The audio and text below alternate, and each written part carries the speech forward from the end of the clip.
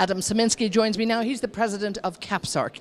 And of course, we've just had this wonderful roundtable discussion, KAPSARC, the thought leaders. How important is it? This is the fifth now with IEF. Tell us more about this. Well, dialogue on energy issues is tremendously important, and the International Energy Forum provides a great venue for that. KAPSARC is delighted to partner with the IEF to make things like this happen.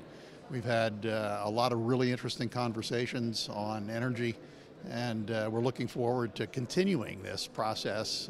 It's important that everybody stays informed on the important topics. And of course, all of this will feed some of the tremendous research that you're working on as well when you get the feedback, and you have people here from around the world from very different sectors as well that feeding into this.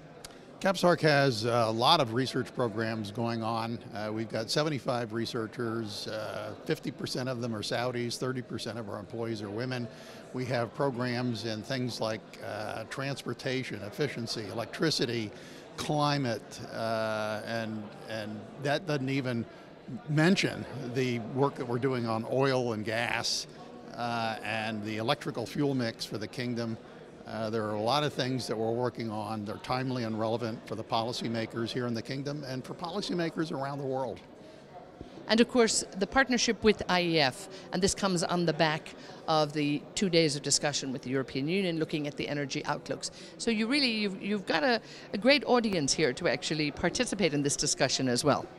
Yeah, we do. The IEF draws a tremendous crowd of ambassadors and other high representatives who are in Riyadh. We have people coming from all over the world, from virtually every continent.